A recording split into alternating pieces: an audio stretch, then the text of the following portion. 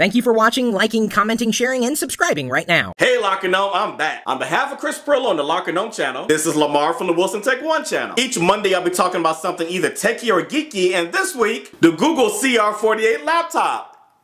So during Christmas break, I received this free from Google to test out and review, so I'm going to share it with you. Now this will not be a review, but just some initial thoughts because I just received it recently. Now this 12.1-inch laptop has no branding on it at all. It's pretty Black Ops, like me. Now this laptop has the beta version of the upcoming Google Chrome operating system. And it's completely web-based. That's right, when you log in, it's just a browser, and that's it. Just a browser. It's a laptop with just a browser, nothing else. What's up with that? Alright, I gotta stop doing the Seinfeld thing. Now, web applications are now available and more are being developed every day. Of course, it is Wi-Fi enabled. But if you're somewhere that doesn't have Wi-Fi, it does have Verizon's 3G built in. You get 100 megabytes of data per month free for 2 years. Not a bad deal. Now, let me be clear to the Lock and Gnome audience. This operating system is not for everybody. I mean, clearly, all it does is the web. But for people like me, this might work. 90% of the work I do is web-based. I pretty much live in the browser. Got a bed over here and a kitchen over there. Oh, not that kind of live in. So if you're on the road or even have a computer that's sitting in your living room so you can browse the web while you're watching TV,